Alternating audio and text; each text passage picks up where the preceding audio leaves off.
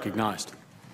Mr. President, very shortly we will be voting on the amendment filed by my colleague from Missouri, Senator Blunt, the Respect for Rights of Conscience Act. I'm a co-sponsor of this amendment, and I think we ought to all be co-sponsors of it. Many of my colleagues have supported it as well, and for good reason.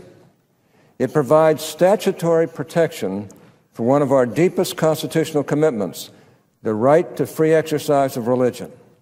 It is an effort to fulfill our oath to protect and defend the Constitution. It is an effort to put the enduring constitutional rights of the American people first over any fleeting and controversial political interests. In my view, those who support this amendment have been unjustly criticized over the past few days. And they've been unjustly criticized on a political basis, not really on an intellectual basis.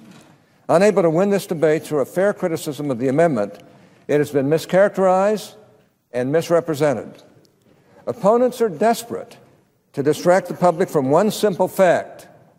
This amendment is necessary because of Obamacare, the health care law that manifests new threats to personal liberty and individual rights with each passing week. It is an indictment of the President's signature domestic achievement and all of those who supported it. Obamacare took over and regulated the nation's health care sector, 1/6 of the American economy. It stripped individuals and employers of their rights to go without coverage and the right to determine what type of coverage they would have. Obamacare is what has brought us here today. The health care law requires that women's preventive services, including sterilization and access to abortion-inducing drugs, be included in health care coverage beginning in 2012. This is a questionable policy in and of itself. Like the rest of Obamacare, it assumes that the government is able to provide all good things to the American people through a simple mandate with no consequences for cost or access. The problems with this mandate were compounded, however, when the administration, deferring to its feminist allies, determined that the mandate would apply to religious citizens and institutions. To their credit, these institutions, which are compelled by this regulation to violate their moral beliefs, announced that they would not comply with this unjust law. They refused to roll over and allow the government to force them to provide sterilizations and abortion-inducing drugs to their employees. Religions should have a right to do that because of their own moral interpretations of religious life. They stood as a witness for constitutional liberty, the free exercise of religion, and against an administration that put base partisan politics above our beloved Constitution. The President's self-proclaimed compromise does absolutely nothing to minimize the constitutional problems with this mandate. The Department of Health and Human Services never consulted with the Department of Justice about the constitutionality of this mandate. And it shows, and that's why we're here today, to undo just some of the damage to liberty and our Constitution wrought by Obamacare. All of the misleading arguments regarding this amendment run square into one simple fact. Obamacare only became law in 2010.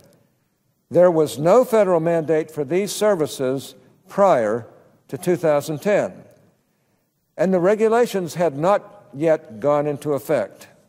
In other words, nobody is taking anything away from anybody. But to hear the other side talk, you would think that the co-sponsors of this amendment and the groups that support it are committed to a monstrous deprivation of women's rights. With due respect, that is absolute hogwash. I appreciate that the advocates of Obamacare might be embarrassed by this episode, but we are not going to let them get away with a gross misrepresentation of what we are trying to do here. Prior to 2010 and the partisan passage of Obamacare, access to contraceptives was abundant, and nobody advocated that the federal government involve itself in those personal moral decisions or force people to be involved, religious people, if you will. After 2010, access to contraceptives remained abundant, with nobody advocating for restrictions on their access. Here's all that changed in the meantime. In 2010, Obamacare mandated that health coverage include sterilizations, abortion-inducing drugs, and contraceptive coverage. And as a result, religious institutions and persons will now be compelled by the state to violate their conscience. Compelled by the federal government to violate their conscience. And it isn't just the Catholic Church. It's many, many churches that feel just the same way as the Catholic Church does. It's a moral and religious issue that should not be interfered with by the federal government. Prior to 2010 and the passage of Obamacare, the First Amendment was intact. Today, the First Amendment is in tatters. The Democrats who passed this law know this to be true, and they have to distract and confuse. They claim that Senator Blunt's amendment is overbroad. They claim that religious institutions and individuals would be exempt, or would exempt critical health services such as blood transfusions and psychiatric care from health plans. The Senate Democratic Steering Committee claims that 20.4 million women now receiving coverage for preventive services would lose that coverage under this amendment. Absolutely nothing, absolutely none of this is accurate. Again, all this amendment does is restore the pre-Obamacare status quo. All it does is restore the religious liberties and constitutional freedoms that existed prior to this government takeover of our nation's health care system. It restores the conscience protections that existed for all Americans for the past 220 years. If this amendment passes, here are a few things that do not change. State mandates for health coverage will remain in place. Title VII of the Civil Rights Act of 1964, forbidding discrimination on the basis of race, color, religion, sex, or national origin in employment benefits, remains in place. The Pregnancy Discrimination Act, requiring health plans to cover pregnancy, childbirth, and related conditions, remains in place. The Americans with Disabilities Act, a bill that I worked very hard to pass and was a prime sponsor of, prohibiting discriminatory withholding of health care and other benefits from people with HIV or other disabilities, remains in place. And the Mental Health Parity Act of 2008, requiring equitable coverage of mental illness, remains in place. I played a role in every one of those. Prior to Obamacare, very few people excluded any of the services that Democrats are pointing at in their efforts to scare the American people. And few will do so should the Blunt Amendment pass. But our Constitution demands that those individuals and institutions that object to providing these services on religious and moral grounds be protected. That's what the Constitution demands. It's the First Amendment. It's the first mention in the First Amendment. Even though the individuals and institutions protected by our amendment are a minority, it is that minority that our First Amendment exists to protect. The rule agreed to by President Obama would force religious organizations to violate their moral convictions. Now, this cannot be allowed to stand. I call on my colleagues on the other side to wake up and realize what they're doing here. There's only so much politics that should be played around here. And this is an issue we shouldn't be playing politics on. It involves religious freedom and liberty. And there was a time when a regulation of this sort would not have been countenanced by this body, let alone some of the arguments that have been made on the other side, trying to obscure it and make a political thing out of this. I've had the good fortune of representing the people of Utah for many, many years. It has been an honor for me. And in that time, I have seen many good people on both sides of the aisle serve well in the Senate. And one thing we could always be sure of was that when it came to our first freedoms, in particular the freedom to practice one's religion, without interference from the state, Republicans and Democrats would join together in the defense of religious rights and liberty. Why are we not joining together here?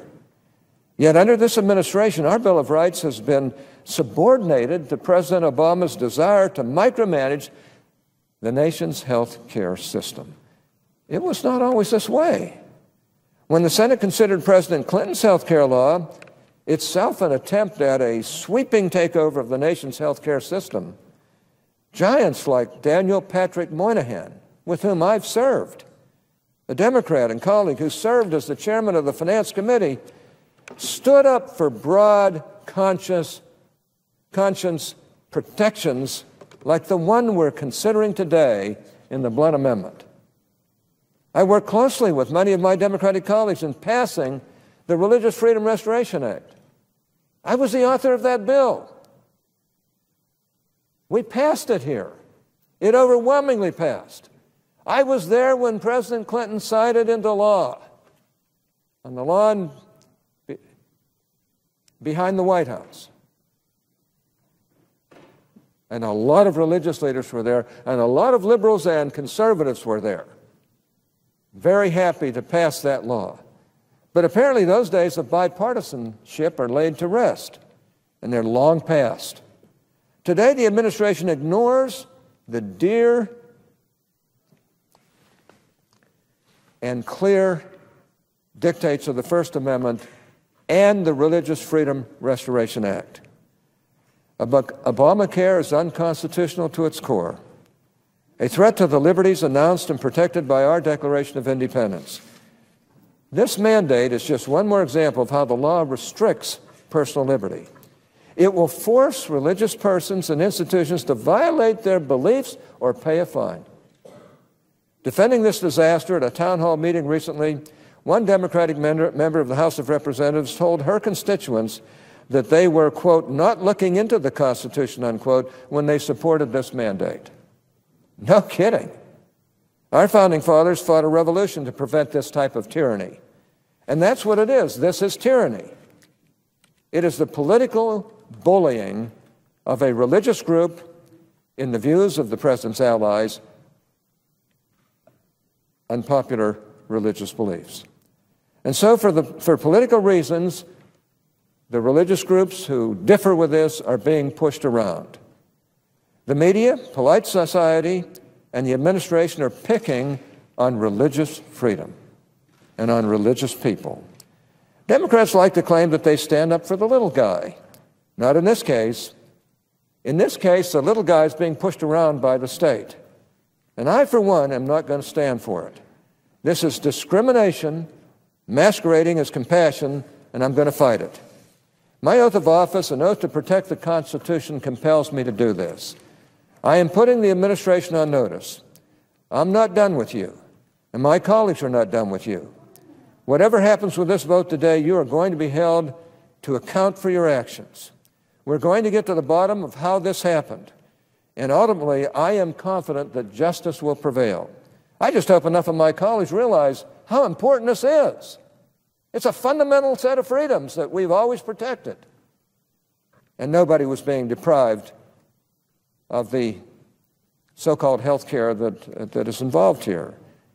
And ultimately, I am confident that justice will prevail. I commend my colleague from Missouri and all of the members who have spoken out for this amendment. It is reasonable, it is just, and I urge all of my colleagues to vote for it. The American people understand that this amendment is necessary because of Obamacare, and they know who is responsible for this monstrosity. I expect that they will look favorably on those who stand up for the First Amendment today and attempt to correct their folly by restoring the conscience protections that pre-existed Obamacare. And the reaction to those who stand by this historic deprivation of First Amendment rights, only time's going to tell. Let me close by just saying there are very few things that get me worked up as much as I am about this. I feel very deeply about a lot of things, but that First Amendment to me means everything. And for the president to say, well, we'll just require the insurance companies to provide this. Give me a break. A lot of the Catholic functions are self-insured. by the Catholic Church, and that's true of other churches as well. The fact of the matter is, it's no solution whatsoever.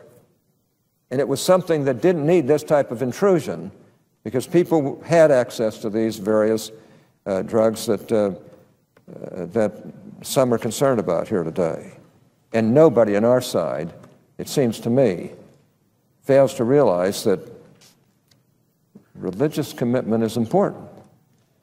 Religious beliefs are important. The First Amendment is important. The free exercise of religion is important. And that's what's involved here. My gosh, to hear these arguments that this is all about contraception, my gosh, that's not what it's about. It's about the right of people with religious beliefs to practice their religion unmolested by government. I want to commend the distinguished senator from Missouri. You know, it takes guts to stand up on these issues when they're so distorted by some on the other side.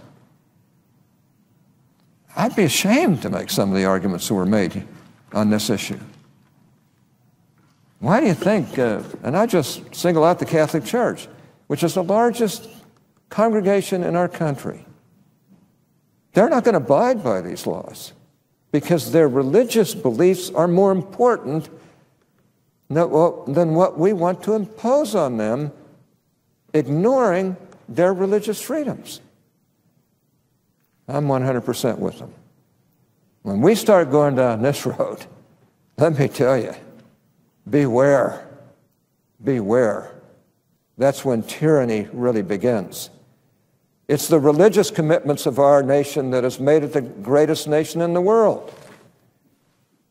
And I've got to tell you, those of you who vote against this amendment are playing with fire. Those of you who vote against this amendment are ignoring the Constitution. Those of you who vote against this amendment are wrong. Mr. President.